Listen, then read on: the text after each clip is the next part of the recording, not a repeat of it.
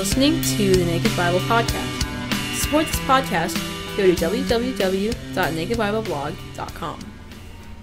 Welcome to the Naked Bible Podcast.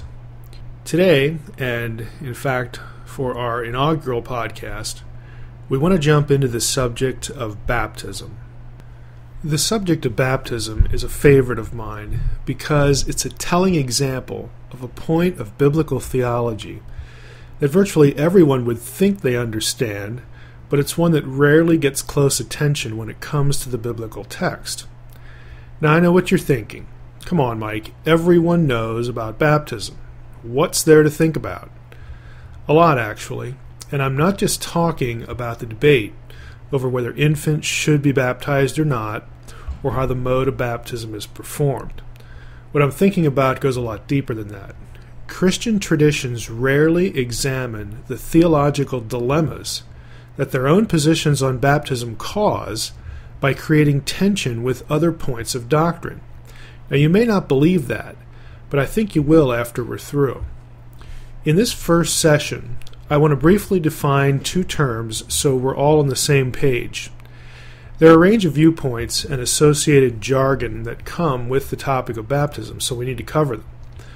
First, there's what's known as believer's baptism.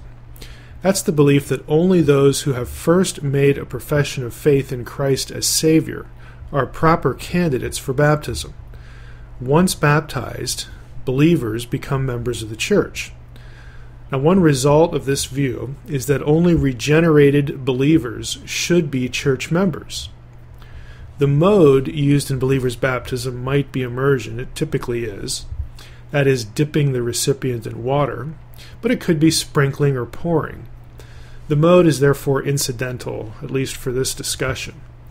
The key idea here is that the recipient of baptism has to believe before they are baptized. Now, the second option is infant baptism, which is also known as pedobaptism. This is the notion that infants, before they are able to believe in Christ, should be baptized. The mode is nearly always sprinkling or pouring, although some Greek Orthodox congregations do immerse infants, quickly, I might add. The perceived purpose or effect of baptizing an infant varies. In Catholicism, this rite is thought to remove original sin and brings the child into the church, the body of Christ. This idea is often labeled baptismal regeneration by Protestants, but that shouldn't be equated with salvation, though, regardless of what Catholics or Protestants might think on a popular level, since other sacraments and practices are necessary for salvation in Roman Catholic teaching.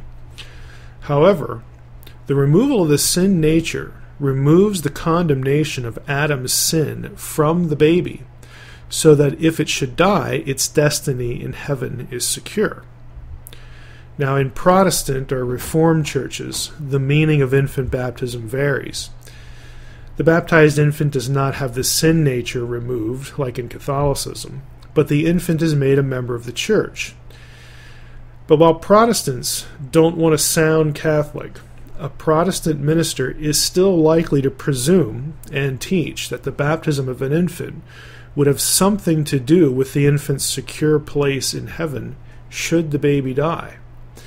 More broadly, though, in Protestantism, the relationship of infant baptism and salvation is pretty muddled, even within some very famous creeds, and I'll show you some clear examples of that problem in later podcasts.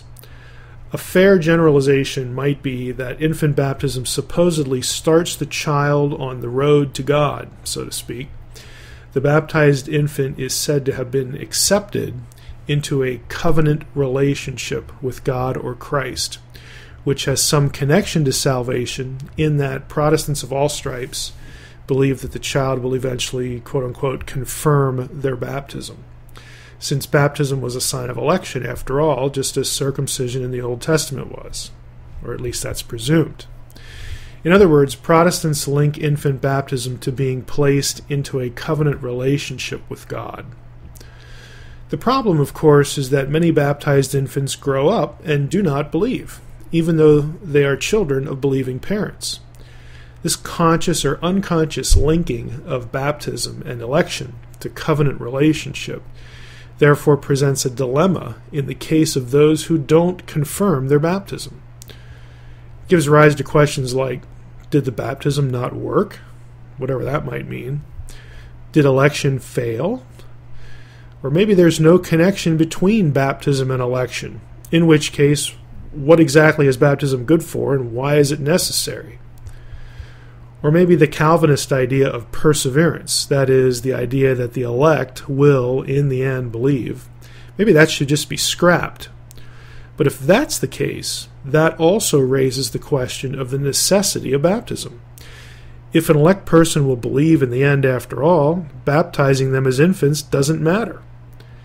It's usually at this point that Reformed parents or pastors will say something about baptism being needed for getting the baby into the covenant in case it dies before profession of faith or something like that. I really don't know how that reflects the Reformed idea of faith alone, but that question is usually avoided. And these questions really are just the tip of the iceberg. Now, less important for the theological meaning of baptism is the mode, that is, how it's to be done. We've already touched on that a little bit, but while we're introducing concepts here, we should say a few things about that too. Baptism by immersion, again, refers to dipping the recipient under water to illustrate the death, burial, and resurrection of Christ.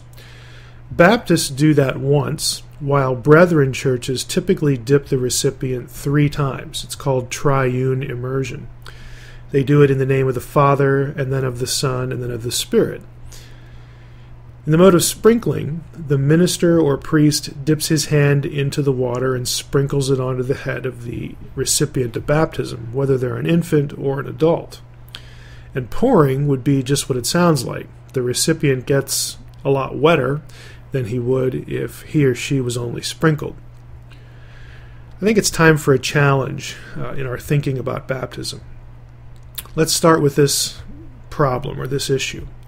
Where in the world do various denominations get these ideas?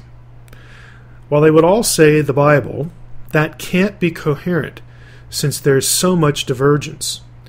In reality, these ideas come about on the basis of certain presuppositions brought to various passages, and here's where I get into trouble, sloppy thinking about the results.